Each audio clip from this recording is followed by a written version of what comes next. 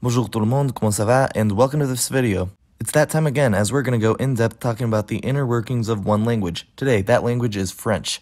I've already made one video about French a while back, talking about why its orthography isn't nearly as bad as that of English. In that video's introduction, I promised that that video wasn't taking the place of a French language overview, and so here's the real thing, as foretold. Let's go! First off, let's look into the origins of the language. French, or français, is a Gallo-Romance language in the Indo-European language family. French is definitely one of the more innovative Romance languages, which is a result of its history involving a lot of outside influence. What's now France was first annexed by the Romans in about 125 BC, or at least the south was at that time. This dialect of Vulgar Latin underwent some influence from Gaulish, the Celtic language already spoken there. After the fall of the Roman Empire in 476 AD, through the 8th century, Gaul/France got invaded many times and ruled by a Germanic group known as the Franks, who lent their name to the country. The Frankish language had a profound impact on French, especially in terms of pronunciation and about 15% of modern French vocabulary. Afterwards, we enter the Old French period, which was between the 700s and the 1300s. Old French developed from the dialect spoken in the north, known as langue d'oeil, as opposed to the langue d'oc spoken in southern France. Then came the transitional Middle French period between the 1300s and 1500s. Everything since then is considered modern French. In that time period, the language got standardized to the Paris variety and then spread through various means such as colonization overseas and particularly draconian education tactics within France in areas where minority languages are spoken. Throughout these centuries, French has enjoyed a very high status as a language of prestige and the international language of diplomacy. Today, French is an official language in 29 countries and 12 subnational entities spread throughout most of the world. It has about 80 million native speakers, with about 187 million L2 speakers, totaling approximately 267 million total speakers. French ranks 15th in the world for native speakers and 7th in the world for total speakers. Now let's see a bit about French phonology. In terms of phonemes, French has 14 vowels and 20 consonants, totaling 34 phonemes. First, about the consonants. For rare consonant phonemes, French has two, the voiced labiopalatal approximant y and the voiced uvular fricative r. That sound has an allophone as well. It gets devoiced when following a voiceless plosive or fricative like in frère and fenêtre.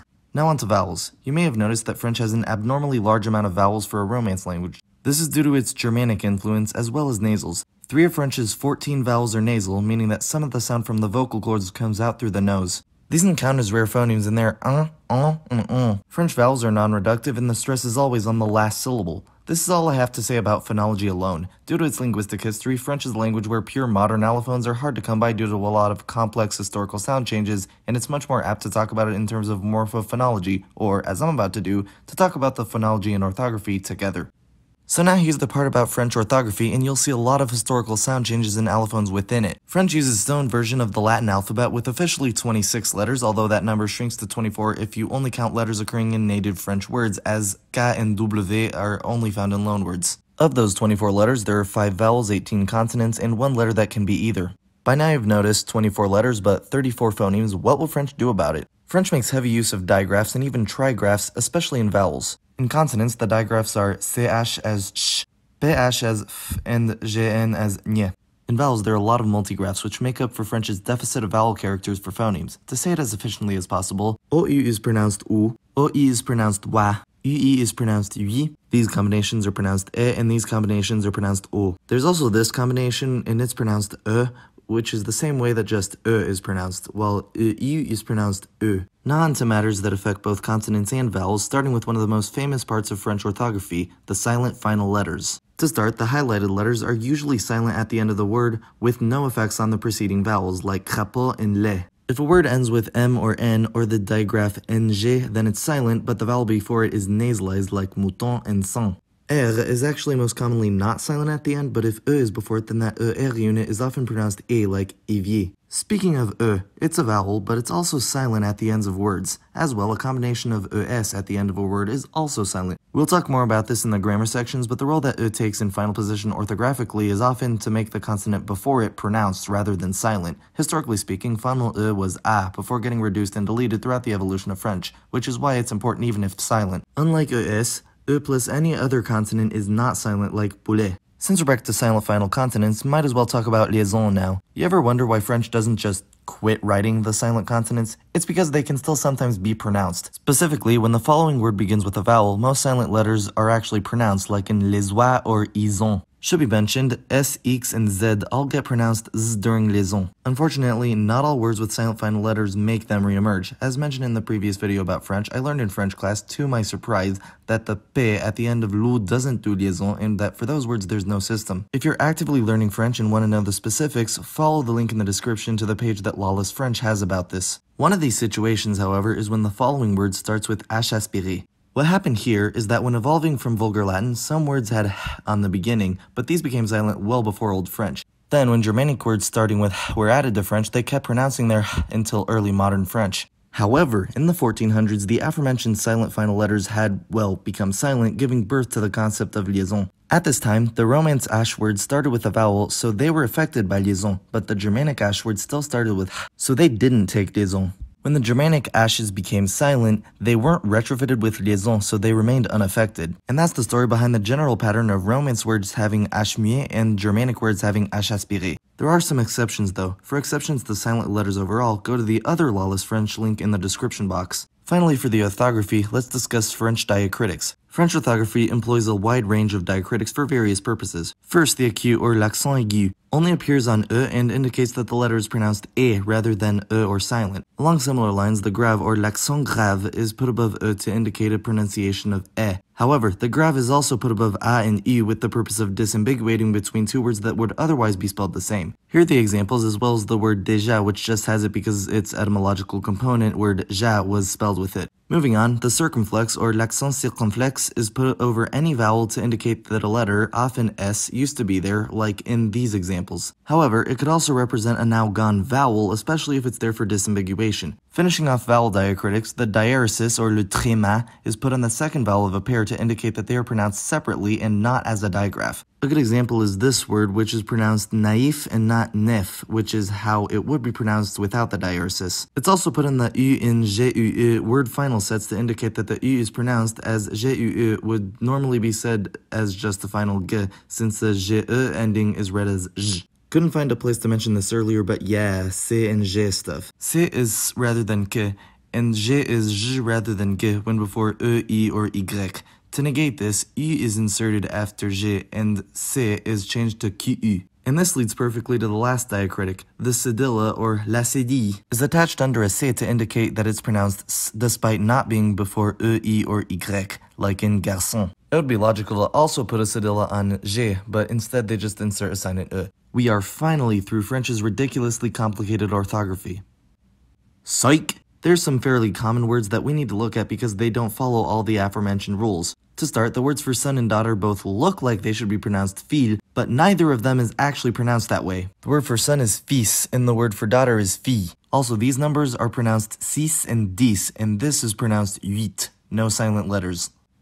Now that we're finally beyond the orthography for real this time to start French grammar off with the sentence structure. French is overall an SVO language, however, object pronouns often precede their verbs, breaking this rule. This specifically with conjunctive object pronouns, which we'll learn more about in the pronouns section. For an example, le chat chasse la souris. This means the cat hunts the mouse, or the cat is hunting the mouse. Word for word, we have definite article, noun, verb, definite article, noun, SVO. However, if we were to replace souris with a pronoun, the sentence would be le chat la chasse. That sentence appears to be SOV due to the pronoun going before the verb. La in this situation is a pronoun, not an article like it was in the first sentence. To make it less confusing, I'll alter the sentence a little bit to le chat me chasse, the cat hunts me. Still SOV in that scenario. Keep in mind, this only applies to conjunctive pronouns. When the disjunctive pronouns need to be used, mainly with imperative verbs, they still follow the verb. Other stuff about sentence structure, prepositions go before their nouns and adjectives generally go after their nouns unless the adjective is short and common, in which case it may go before. Also, unlike other Romance languages, French is anti-drop, meaning you can't drop the subject pronoun. Finally for this, questions in French can be tricky. The more formal way would be to make the sentence VSO and add a dash, like in sais-tu danser? Do you know how to dance? But the more common way these days is est-ce que tu sais danser? Which literally means, is it that you know how to dance? The question what's that is even weirder. For that you would say qu'est-ce que c'est? Which literally means, what is it that it is? Let that sink in. Now for something which made a brief appearance in the last section, the articles. For the basic articles, French has 8 total in 3 sets, those being definite, indefinite, and partitive. First off, the definite articles. There are 3 of them, being masculine singular le, feminine singular la, and non-gender plural les, which is a common participant in liaison. There are also 2 indefinite articles, being masculine un and feminine in, with no plural forms. that role is taken on by the partitive articles, which roughly translate to some of. They're formed by mashing the preposition de with the corresponding definite article, forming du, de la, and des. One more thing though. If a singular noun beginning with a vowel, or h takes a definite or partitive article, regardless of gender, the article gets contracted to l and directly attaches to the noun, such as in l'avocat and l'aigle. For partitive, just add de beforehand.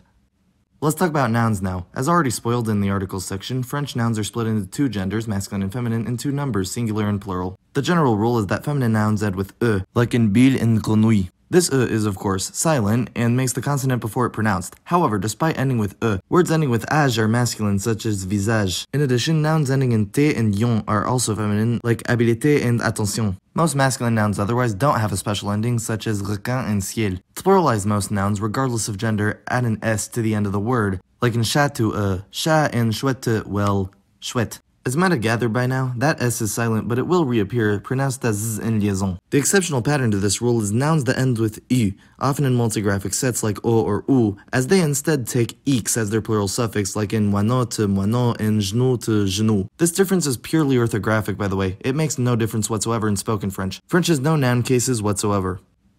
Now let's talk about some personal pronouns. Here's the big chart of pronouns, and we'll first look at the subject pronouns. Some things to note, starting with on. This pronoun is a bit confusing because it's commonly translated as we, but is conjugated as third person singular. Why? Because its actually meaning is one, as in, one does not simply go to someone's house to ransack the fridge. But it's way more common than that, and when it is used as we, adjectives agreeing to it will be plural even though the verbs remain singular. The French honorific system works in a similar fashion. For more respect, instead of referring to one person with tu, you use vous. When you use vous in a singular honorific fashion, the verbs conjugate in second person plural, but the adjectives are singular. The last two things to know in this matter are that je becomes j in front of a vowel, and that all plural pronouns do liaison. Now we're on to the object pronouns, and it should be noted that there are two groups of them which I've put side by side. First, the conjunctive pronouns are used in situations where the object precedes the verb, namely direct and indirect objects. There's a difference in third-person direct and indirect object pronouns, as direct is le or la in singular and les in plural, but lui and leur are the indirect objects in singular and plural respectively. There's also this third-person pronoun, se, which is reflexive. Disjunctive pronouns, being these, are used when after a preposition or an imperative verb. They're also used as the calling names for people, i.e. out-of-context pronouns, instead of the definite pronouns. Finally, possessive pronouns look like this, and they agree for gender and number, but be aware that the masculine forms will be used for singular pronouns if a feminine word begins with a vowel.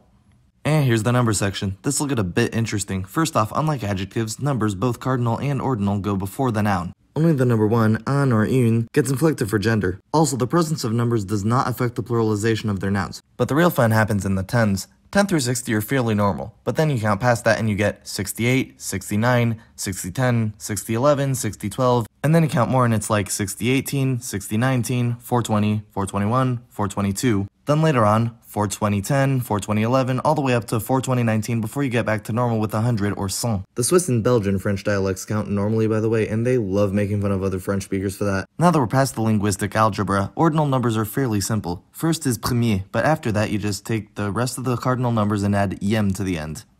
Now it's time for the adjectives. French adjectives agree with their nouns in gender and number. The agreements are identical to how they work in the nouns. The plural morpheme is s, which is silent until liaison happens, you know the drill. In terms of orthography, masculine adjectives in French don't have a special ending, and to make them feminine, you add e at the end. This of course, makes any previously silent consonants at the end of the root pronounced, although be aware that the root may not end in a consonant like bleu or épicé, but the still gets added. That being said, there are some adjectives like rapide whose masculine forms already end with e. They just stay like that in the feminine. For a general example, here's petit and its forms. As for some special cases, if the adjective ends with s, then the s gets doubled in the feminine, although not in the plural, like this example with gros. If the adjective ends with x, then it normally becomes s not doubled in the feminine, and the masculine plural form is unchanged from the masculine singular, like délicieux here. A unique example is doux, which becomes douce with a c in the feminine. And if an adjective ends with er, then a grave will be added in the feminine just so that it fits standard French writing conventions. There are also exceptions like beau. Finally, to make an adverb, simply take the feminine singular form of the adjective and add mon, with the exception of bien, which means well. Here are some examples.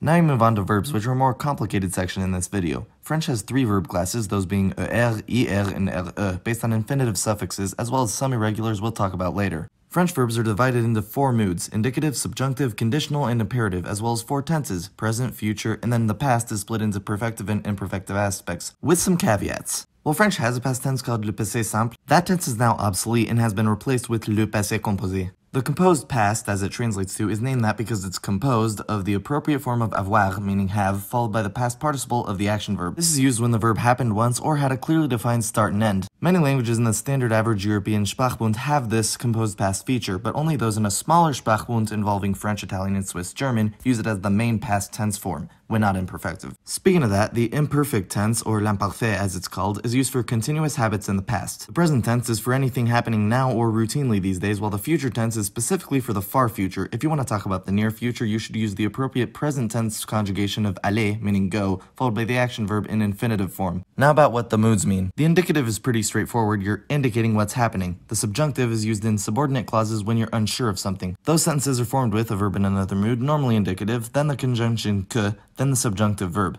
There are specific times to use the subjunctive you can look up, but just remember that it expresses doubt. The conditional expresses things that would happen under certain conditions, i.e. the would tense, and the imperative is used to tell people what to do. Now it is finally conjugation time. The regular verbs I'll be using to represent the verb classes will be trouver for the er verbs, choisir for the ir verbs, and perdre for the re verbs. I should mention though that while the er class is by far the most common, the other two classes have high degrees of irregularity, so the selection for these verbs was a bit difficult. Anyway, let's start with the indicative mood, and here's the present tense of trouver.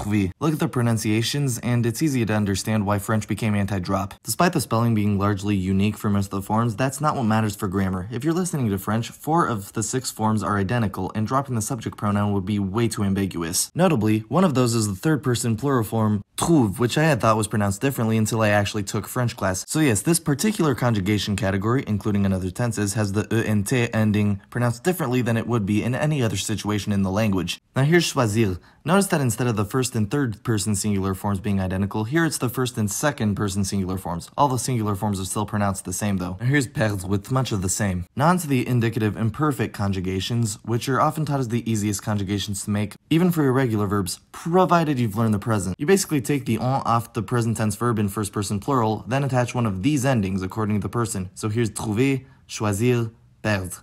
Now for the future tense, which is conjugated off the end of the infinitive rather than the root. Here's trouver, choisir, perdre, but remember to drop the off the end before doing the future conjugations. Now for the passé composé. As mentioned, you take the conjugated present tense form of avoir, shown here, and then the past participle of the action verb. Here are the regular formations of those. Something to remember, though, is that these participles are adjectives, and therefore they can get inflected for gender and number. This happens if they have an object preceding them in the sentence. In that situation, the participle will agree with the object in gender and number, such as in il les a vus, he saw them. But that's only if avoir is being used anyway. In verbs that are either reflexive or intransitive, you would use être instead of avoir, and when you use être, the participle agrees to the gender and number of the subject. For an intransitive example of that, we have je suis venu à la fête. But if you're a girl, you'd say je suis venu à la fête. In terms of pronunciation, it doesn't matter until the participle ends in a consonant, like in the reflexive example, je me le suis dit.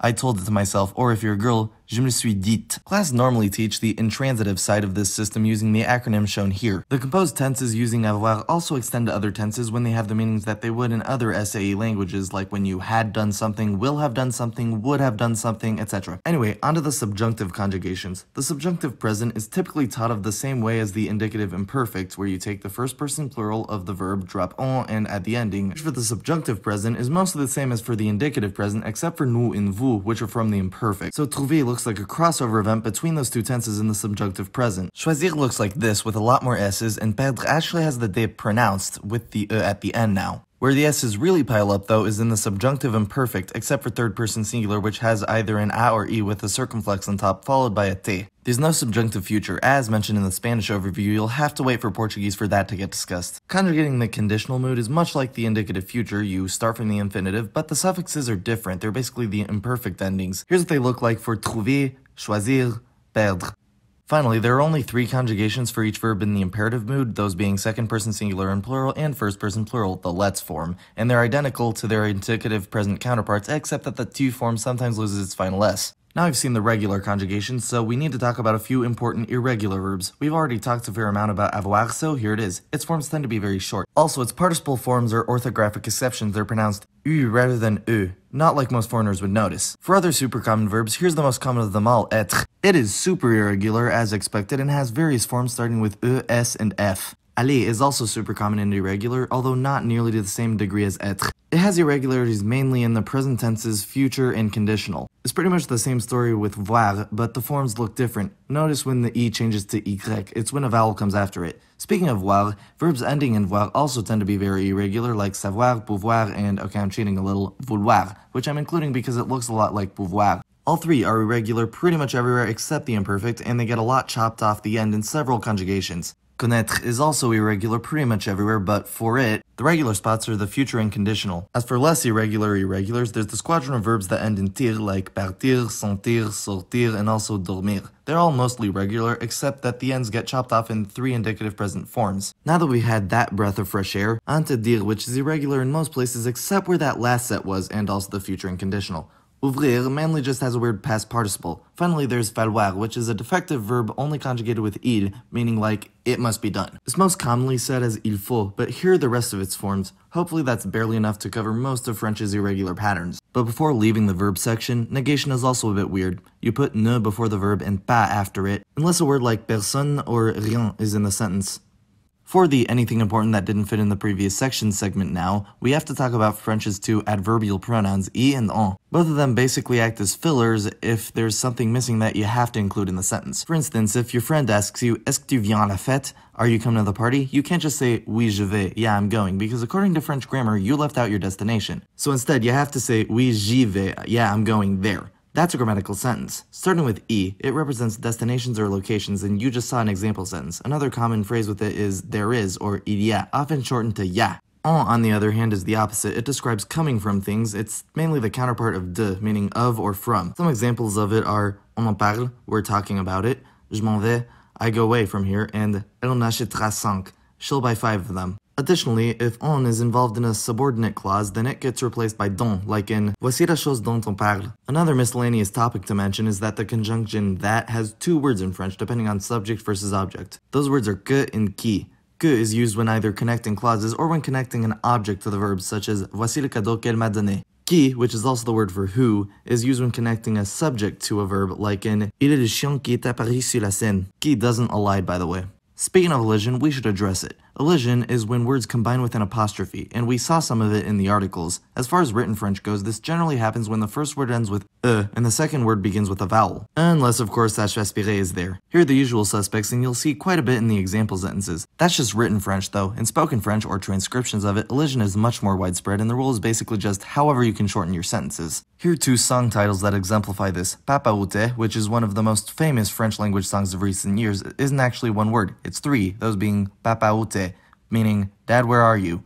Yeah, if you know the lyrics, it's really sad. But to our point, there's elision with the word du, despite it not ending with e. The other song is Je me tire, and it's also pretty sad. I listen to more uplifting stuff in French as well, I promise. But it smashes together the words je me, even with the latter starting with a consonant. So there's elision. Also, it's not elision, but a combines with le and le as o and o.